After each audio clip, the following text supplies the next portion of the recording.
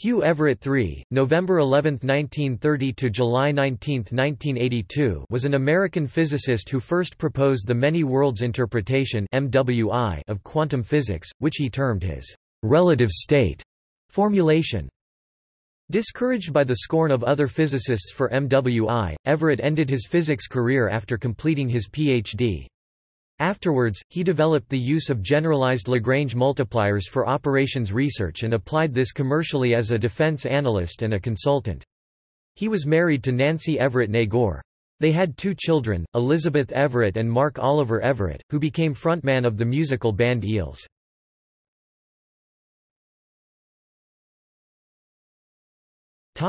Early life and education. Born in 1930, Everett was born and raised in the Washington, D.C. area. Everett's parents separated when he was young. Initially raised by his mother, Catherine Lucille Everett née Kennedy, he was raised by his father, Hugh Everett Jr., and stepmother, Sarah Everett née Thrift. From the age of 7, Everett won a half scholarship to St. John's College High School in Washington, D.C. From there, he moved to the nearby Catholic University of America to study chemical engineering as an undergraduate. While there, he read about Dianetics in astounding science fiction. Although he never exhibited any interest in Scientology as Dianetics became, he did retain a distrust of conventional medicine throughout his life. During World War II, his father was away fighting in Europe as a lieutenant colonel on the general staff. After World War II, Everett's father was stationed in West Germany, and Hugh joined him, during 1949, taking a year out from his undergraduate studies. Father and son were both keen photographers and took hundreds of pictures of West Germany being rebuilt. Reflecting their technical interests, the pictures were almost devoid of people.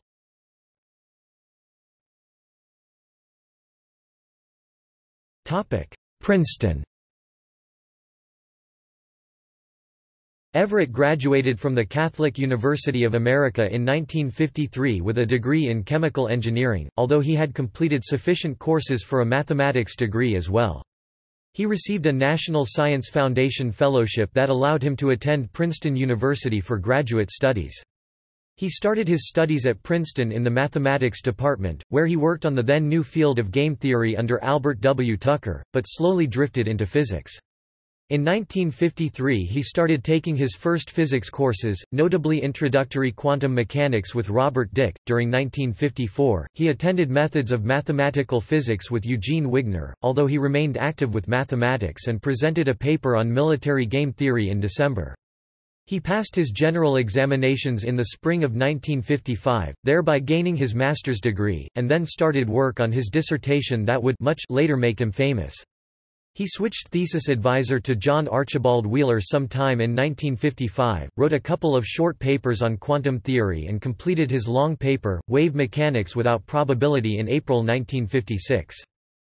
In his third year at Princeton, Everett moved into an apartment which he shared with three friends he had made during his first year, Hale Trotter, Harvey Arnold and Charles Misner.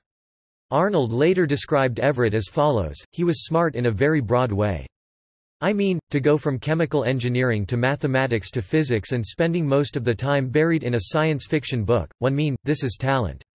It was during this time that he met Nancy Gore, who typed up his Wave Mechanics Without Probability paper. Everett married Nancy Gore the next year. The long paper was later retitled as The Theory of the Universal Wave Function. Wheeler himself had traveled to Copenhagen in May 1956 with the goal of getting a favorable reception for at least part of Everett's work, but in vain. In June 1956 Everett started defense work in the Pentagon's Weapons Systems Evaluation Group, returning briefly to Princeton to defend his thesis after some delay in the spring of 1957. A short article, which was a compromise between Everett and Wheeler about how to present the concept and almost identical to the final version of his thesis, was published in Reviews of Modern Physics Volume 29 No. 3 454–462, July 1957, accompanied by an approving review by Wheeler. Everett was not happy with the final form of the article.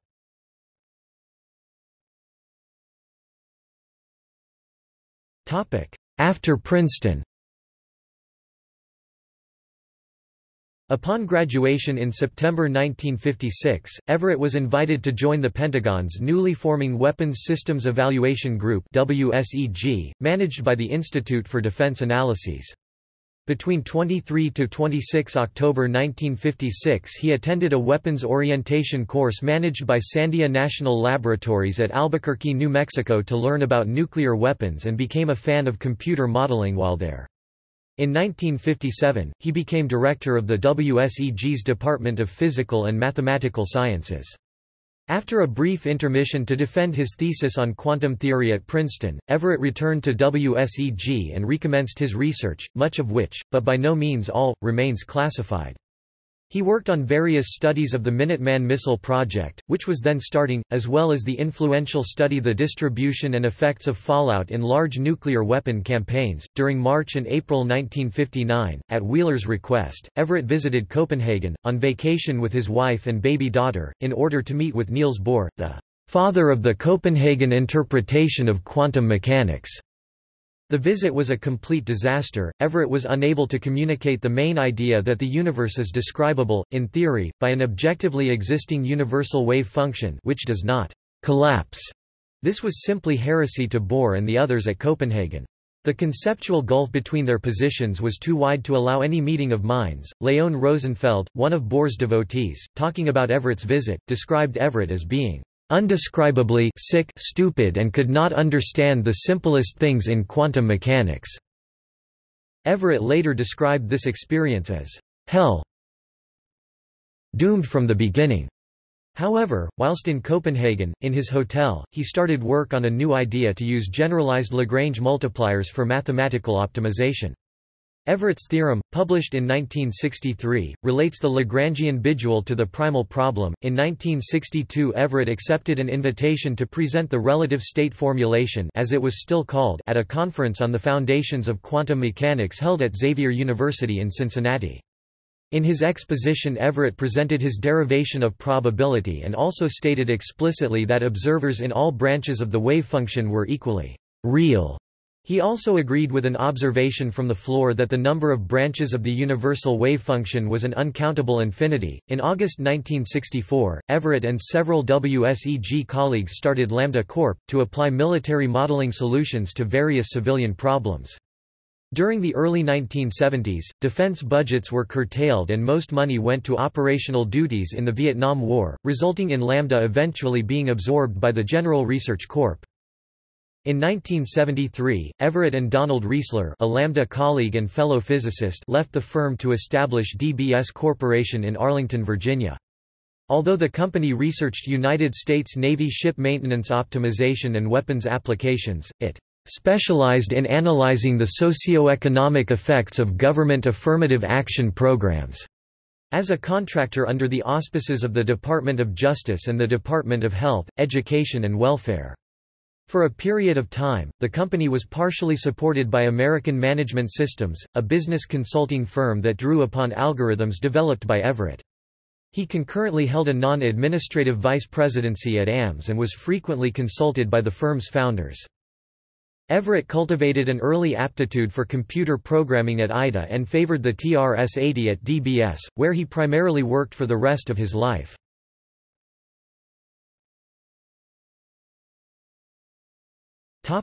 Later recognition. In 1970, Bryce DeWitt wrote an article for Physics Today on Everett's relative state theory, which evoked a number of letters from physicists. These letters, and DeWitt's responses to the technical objections raised, were also published.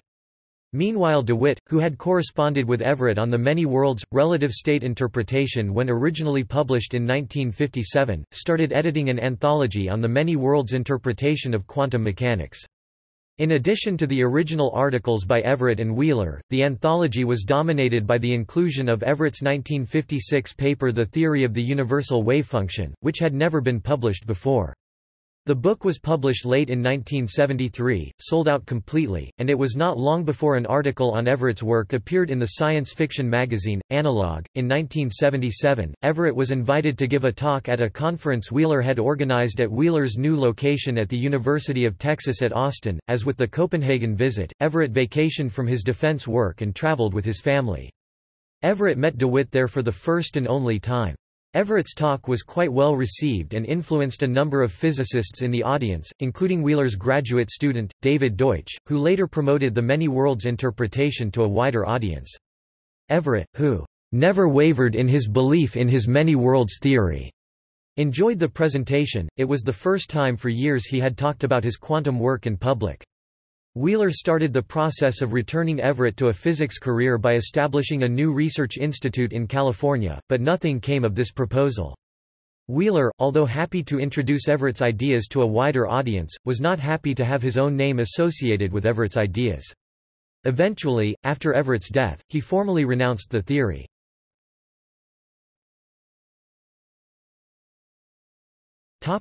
Death and legacy. At the age of 51, Everett, who believed in quantum immortality, died suddenly of a heart attack at home in his bed on the night of July 18–19, 1982. Everett's obesity, frequent chain smoking and alcohol drinking almost certainly contributed to this, although he seemed healthy at the time. A committed atheist, he had asked that his remains be disposed of in the trash after his death. His wife kept his ashes in an urn for a few years, before complying with his wishes. About Hugh's death, his son, Mark Oliver Everett, later said, "I think about how angry I was that my dad didn't take better care of himself.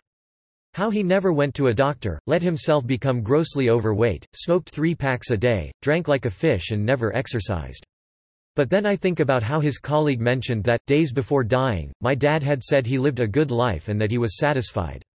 I realize that there is a certain value in my father's way of life. He ate, smoked and drank as he pleased, and one day he just suddenly and quickly died. Given some of the other choices I'd witnessed, it turns out that enjoying yourself and then dying quickly is not such a hard way to go."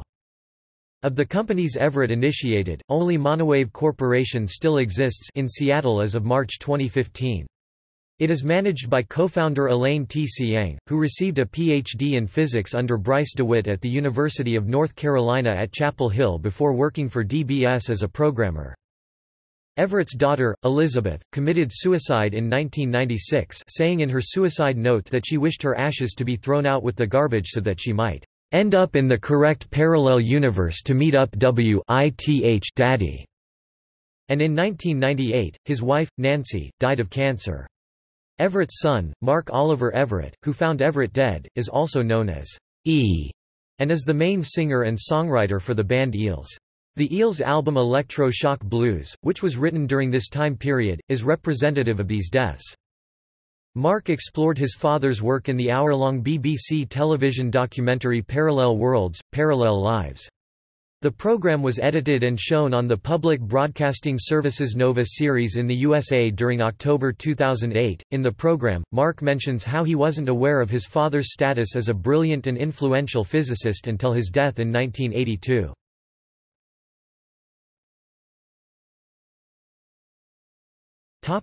See also: Everett phone.